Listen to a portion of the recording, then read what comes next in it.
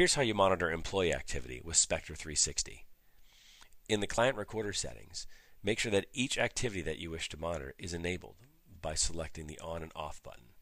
Note the kinds of activity that SPECTOR 360 records. Everything from chat and IM, websites visited, the emails transferred, and that includes webmail, program activity, documents that are transferred to removable media and other peripherals, network activity, and even keystrokes typed. Most importantly, up here is screen snapshots that are captured to provide proof and context so you can actually see what happened when the activity took place. Once these recorder settings have been configured and pushed out to the client and recording has taken place, in the SPECTOR 360 dashboard, select the Quick View from the navigation pane. There are a number of default views in the Quick View panel, everything from productivity to security to individual activities. In this case, I'm going to focus in on demonstrating webmail usage, which seems to be out of the grasp of most organizations. They have the ability to monitor internal email, but not email that goes across some kind of webmail client. Let's focus in on users frequenting webmail.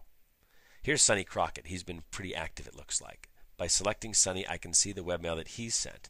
You can see in the events pane in the middle of the screen here the application that was used, whether it was sent or received, who it was from, who it was to, the subject line, the date and time it was sent, and so on, along with a preview here at the bottom. But let's take it a step further. By selecting one of these webmails and choosing View Screen Snapshots, I can see not only the screen snapshot of this webmail being sent, but I can also use these buttons here at the top left to navigate before and after this activity to get some context to see what the user was doing before and after this particular email was sent.